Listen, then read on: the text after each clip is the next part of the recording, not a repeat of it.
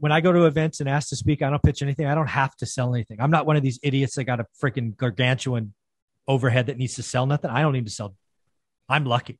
We're going to be there to help. We're going to inspire. I'm going to cover whatever topic the audience wants, take Q&A, sign autographs, take pictures, whatever you want. It's important for me to give back. And let's be very clear. I'm coming to this event to give.